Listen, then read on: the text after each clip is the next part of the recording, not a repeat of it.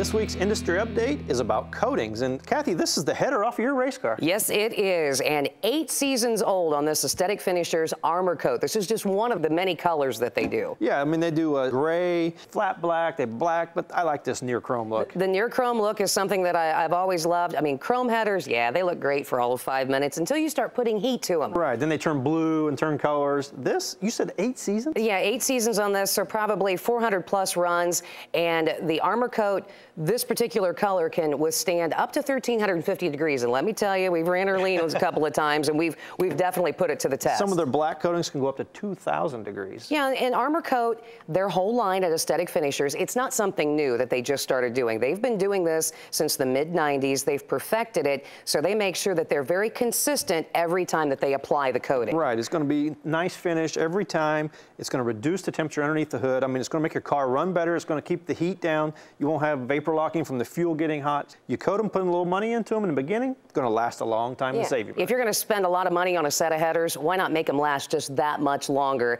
You can find out about the complete line of Armor Coat coatings from Aesthetic Finishers and all of the other powder coating items that they do. Just hop on their website, afipowder.com. That's this week's Industry Update.